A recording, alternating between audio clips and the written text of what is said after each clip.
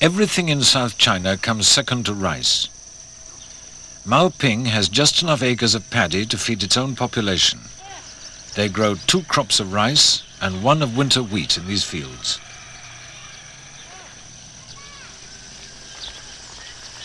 It's early October, and the second of the year's rice harvests will soon be underway. They're starting to cut some fields already.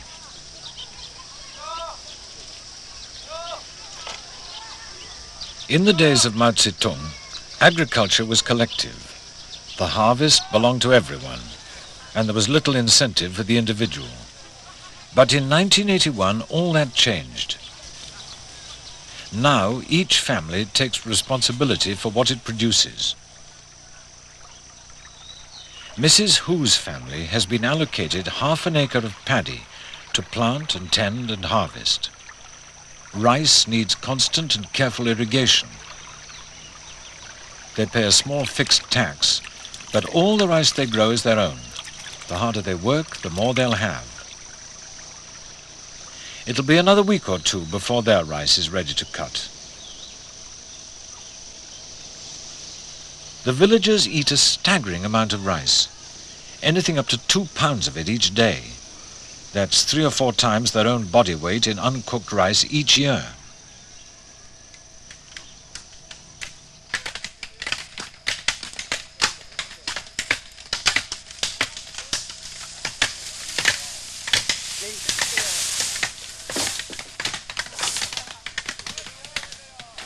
If rice is one symbol of southern China, bamboo is another. Painters are inspired by its elegance. Poets say it grows as straight as an upright man. For the villagers of Maoping, it means money.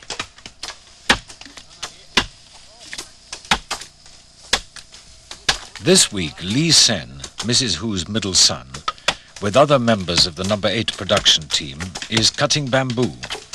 Last week he was felling timber.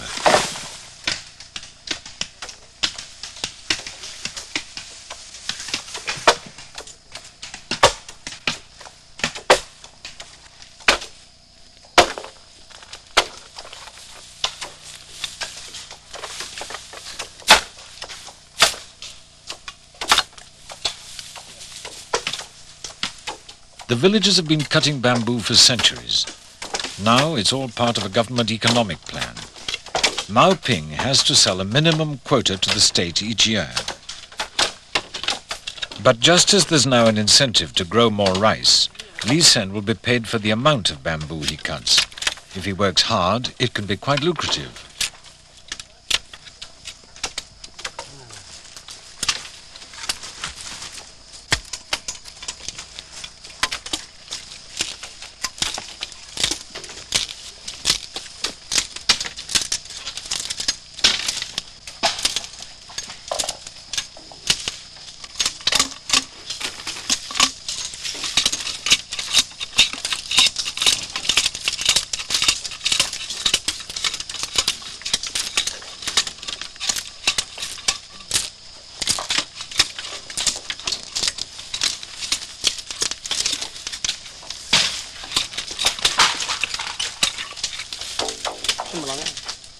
The Chinese value bamboo for its versatility. It is strong and light and supple. It's used for furniture, matting, baskets, prams, shoulder poles, cooking utensils. There's no end to the variety of uses they find for it. And it's needed all over the country.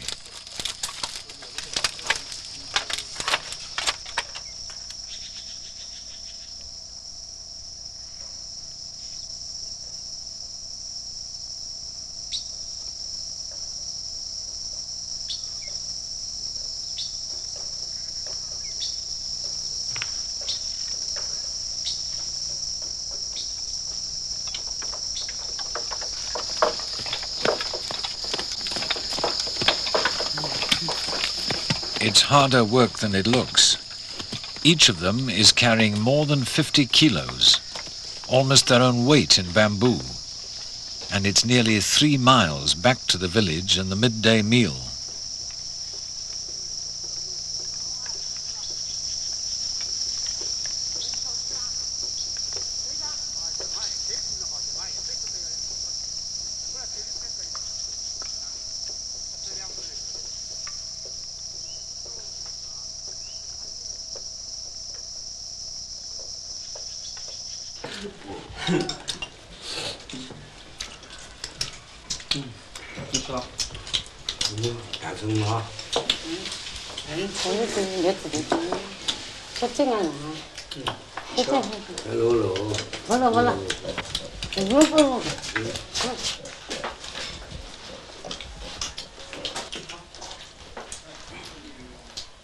Meal times are when the Hu family comes together. Lunch is the main meal of the day.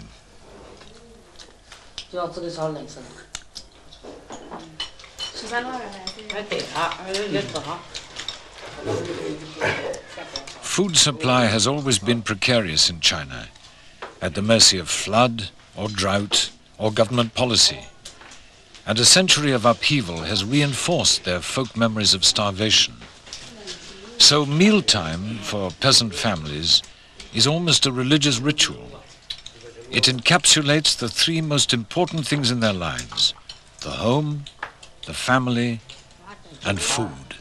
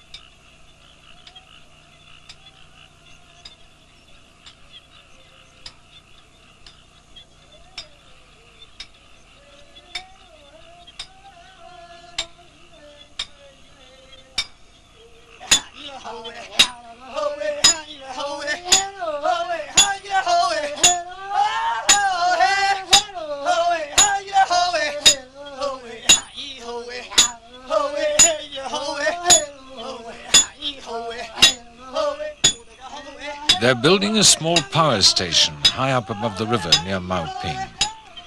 Mr. Hu was an engineer in the army, and he's been asked to supervise the workmen. He doesn't earn any more than he would in the forest, but the job gives him status, and that's almost more important than money.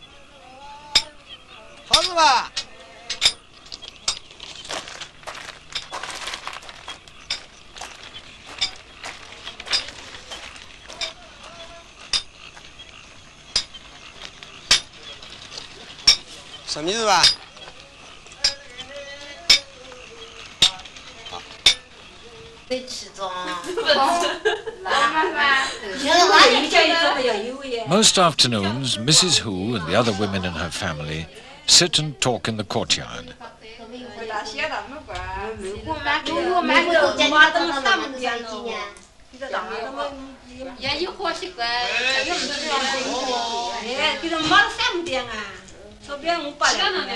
The party insists that men and women are equal in the new China. But that doesn't mean that they abandon their traditional roles. For the next generation, things may be very different. The new one-child policy will bring great change to family life. But so far, the pattern of life for the women of Maoping, at least on the surface, has not changed all that much.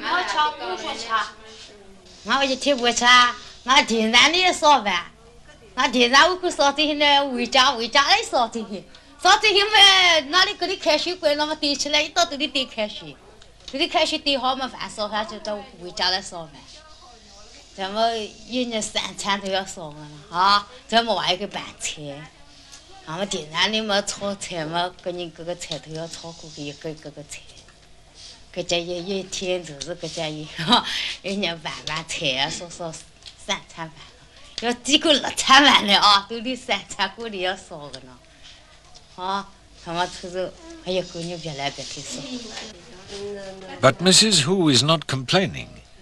There's an air of confidence and strength about these women. They know that family life revolves around them. They usually control the purse strings. They have authority within the household. It's said that if a husband is the outside master, Back home, his wife is the inside master.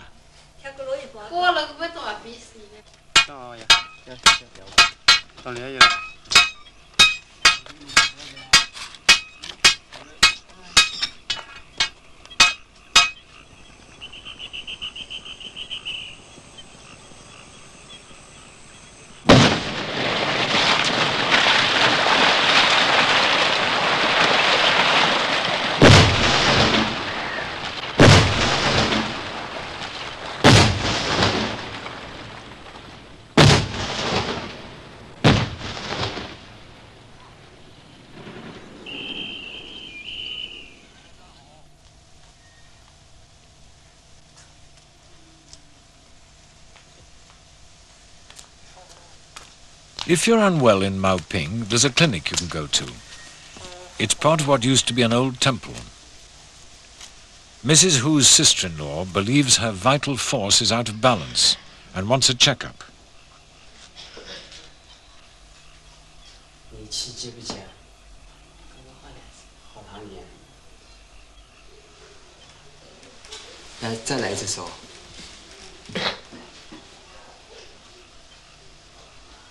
You 这个病啊，除了要消炎的话呢，那些药片还要补一下，啊，属于亏症。现在农村那个老年性那个气管炎还比较多。The young rural doctor is one of several from the commune hospital who take it in turns to spend a month in Maoping. He had 18 months medical training when he left school. He relies on a mixture of traditional and Western methods of treatment. 现在给你开个处方啊。你姓什么叫什么？今年多大了？ Medical care is not free in the countryside. She pays a small fee for the consultation and half the actual cost of the drugs. 除了打针还吃点药啊。 Were she to need an operation, she'd have to pay half the cost of that. It could amount to a year or two's earnings and be financially crippling to the family. 现在还做个青霉素试验。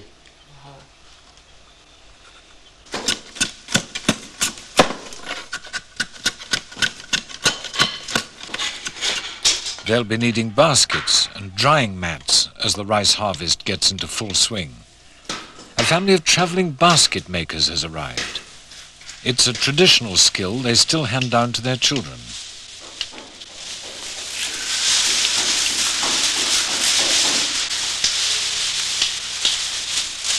Since the government now encourages private initiative, craftsmen like these are becoming increasingly mobile.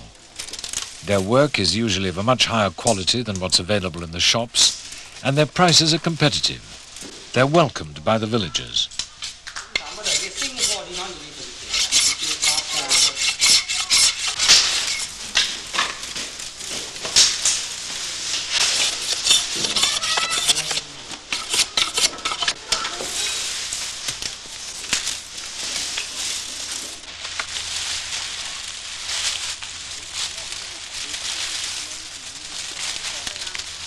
For most people, making a living is still very hard work.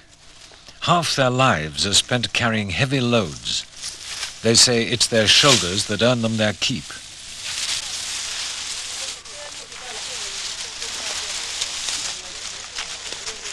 The work they do and when they do it is dictated by the seasons, by the weather, by the hours of daylight. It's a relentless, age-old cycle.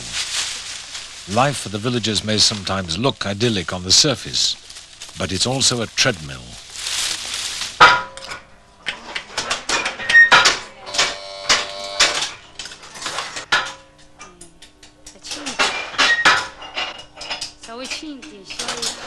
If they get the chance to find other work, they'll often take it. This small factory, started by the villagers themselves, produces bakelite mouldings. Mrs. Wang is the manager of the factory. She's also the deputy party secretary. She chooses the lucky girls who work here. She takes into account their family circumstances, their ability to be punctual, and above all, what she calls their good ideology. It's not easy, she says, to teach peasants to become factory workers. 这个嘛，开始呢，比较呢困难一点，因为是呢，我们大家呢在农业生产上面呢，大家呢劳动呢自由呢比较习惯的啊。后来呢，我们呢又干部开会，开了以后想办法呢定出条件，因为这个东西呢，同那个工业里面就形成的一样的。 做呢是我们大队里面做这个工种呢，跟那个大工厂差不多的，他不好迟到几分钟，这人呢要提前呢10分钟。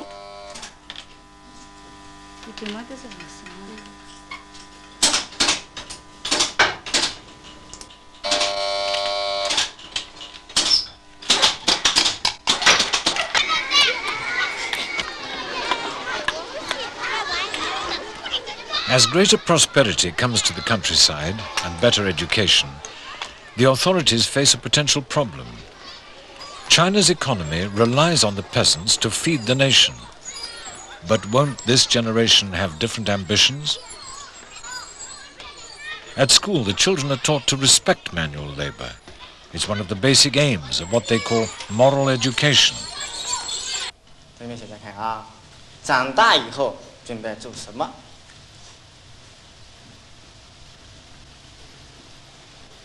7岁音，当一个歌唱家。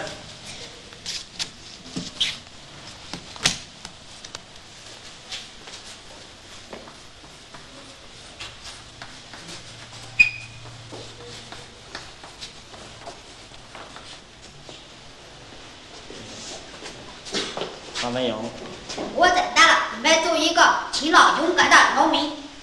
坐下，你很好啊！准备做农民，就是继承父母的遗志，就是要把老一辈的革命家精神培养起来。